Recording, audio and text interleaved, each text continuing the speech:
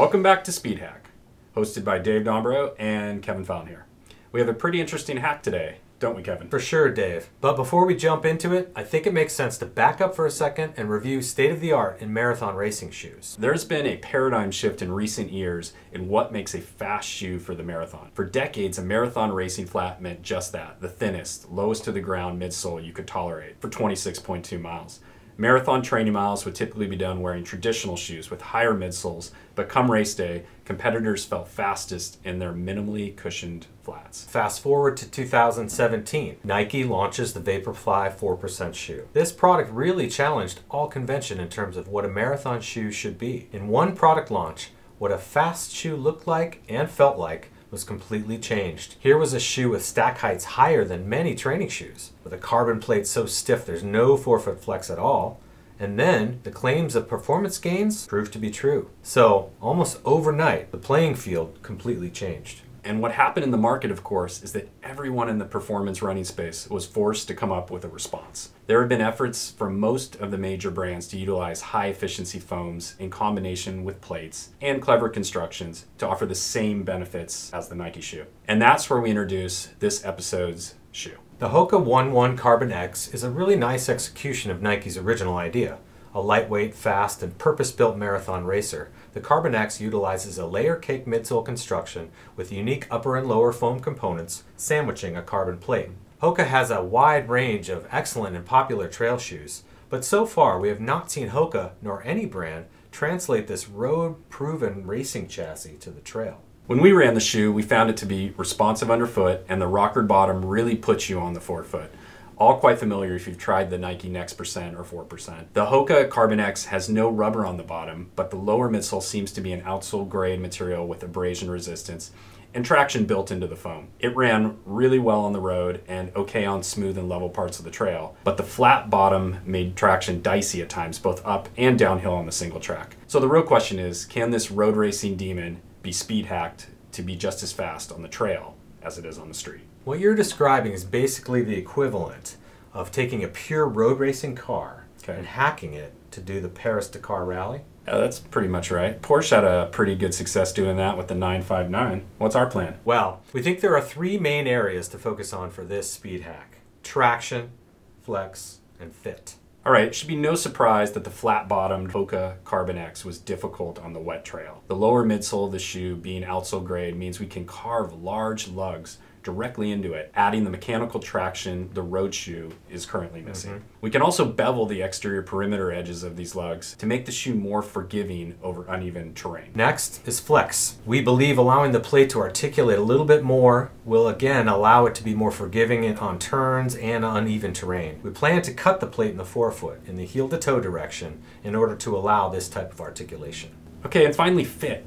The minimal nature of the Carbon-X upper doesn't offer much protection in the trail environment, and we felt the forefoot could benefit from some additional lockdown and support. We plan to add a layer of Dyneema laminated with foam in the lateral forefoot eye stay. We also coated the tip with a liquid rubber to offer a little more protection without adding much weight. Here's a sketch of these proposed changes.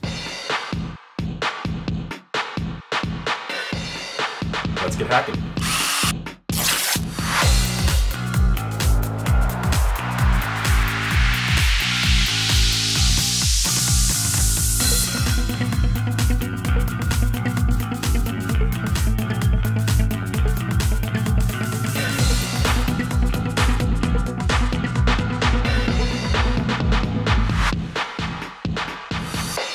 Now we've done the hack and the shoes are ready to go. Even with adding some support pieces, we still took off 3/4 of an ounce. Wow, this will be very interesting to see what the rabbit thinks. Let's go.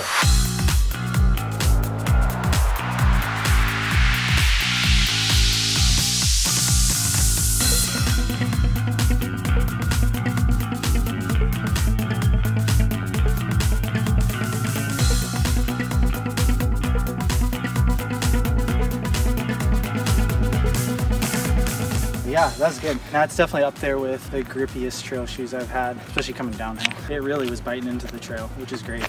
Sweet. It's still fast. I think that was kind of one of the questions. Did you feel any difference between road version and the trail version? From like a speed standpoint, I don't really think you're compromising anything. Fit is a little bit better, a little bit more locked down. Grip is substantially different. If you're trying to go fast on the trail, this is a great option for that.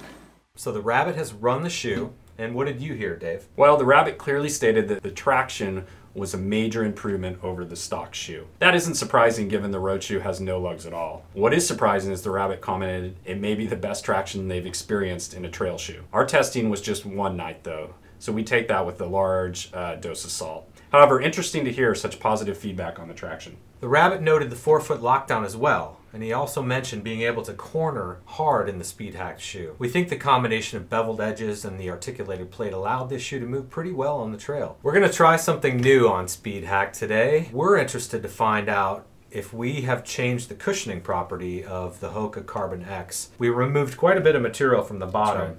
And typically when you remove foam, you may also take away cushioning with it. So it's important for us to understand exactly what's happening. That's right. In order to accomplish this, we have given the shoes to our friends in the biomechanics lab, and they're gonna get back to us with the results.